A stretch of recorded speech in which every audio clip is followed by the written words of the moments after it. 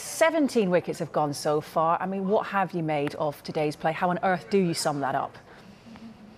Well, I mean, it's compelling viewing. There's no doubt about that, as it always is when you play on a pitch that is not fit for Test cricket. And that's exactly what this one is. They were close. They sailed close to the wind in the last Test match. Rohit Sharma and Ashwin got runs and people said, oh, no, it's fine. But that thing exploded on day one. Dust was coming out. It was turning excessively. And it's been the same today, albeit that, and yesterday even, the fact that no one then went on to get the 100, which sort of made it all right. Rohit Sharma played so well in that second Test match. So I just think that it's a great game to watch, but there's no way that this pitch is fit for Test match cricket. Yeah, I mean, yes, entertaining it is. And David Lloyd actually said that a bit earlier. He said that, you know, this is not cricket given the pitch. Do you agree with that? Should we even be, you know, letting this go ahead? Well, it's fine. It's not dangerous, so no one's going to get hurt. But the fact is, it's pretty clear in the regulations on what a Test pitch should be. And it gets rated poor. And then there should be repercussions if there's one, if it's not a fair contest between bat and ball. And the second thing it says, and there's lots of different sort of subcategories to it, says if there's excessive movement, spin or seam, early on in the match. And this is day 2 and it's behaving like a day 8 pitch. So people can say we're moaning because we're England fans, wanting them to do well, but this just doesn't stack up against what you're meant to do to prepare a surface for Test cricket. And it doesn't work as well when you just say, yeah, but it doesn't happen every week. Who cares whether it happens once or 100 times? It's about what you're allowed to do, what it should be, and you just go from there. Yeah, good point. What's the balance here then between performance and pitch?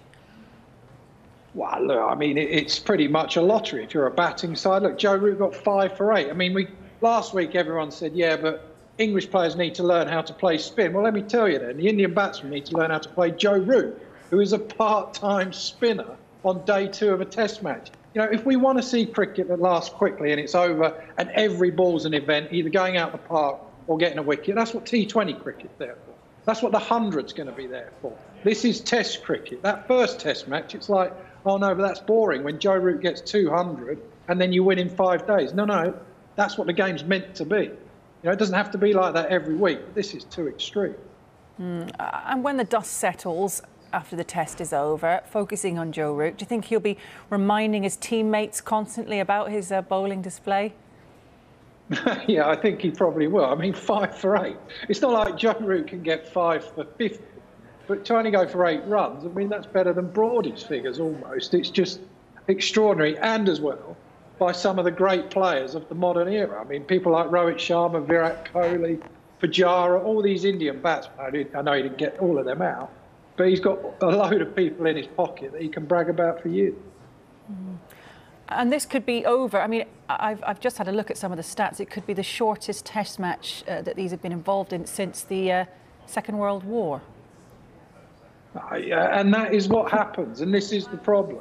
This is the problem when you allow things that happened last week to go ahead. Because what you're basically saying, if you don't do anything about this pitch, then you can never do anything about a surface unless it's dangerous. Now, that's absolutely fine if you want to change the regulations. If when every team comes over to England, you just play on an absolute snake pit that's going everywhere, and every Test match lasts 2 days, because you set a marker down. When you don't do anything about a surface, you set a marker down, and any time there's a bad pitch or a pitch that's substandard in the future, they'll go, hang up, what about the 3rd Test, England-India? 112 all out, all that type of stuff. There's no way it's as bad as that. So you have to be very careful what you wish for in Test cricket. And just finally, because I'm sure you probably want to be watching the action, what about the umpiring? That's been a bit of an issue. What do you think about all that? Yeah, I'm slightly less worried about the umpiring, I have to say. You can get good and bad decisions go your way in cricket. Yeah, and the problem is, and we've seen this back here, with the elite panel umpires, even when they're trying to work out how to use the protocols and everything with the 3rd umpire, how that all works. They get so much training for that these guys, I don't think, have had the same because of COVID. So I've got more leniency towards the umpiring than I have the surface. Rob, thank you very much indeed. Enjoy the rest of this if you can. No problem.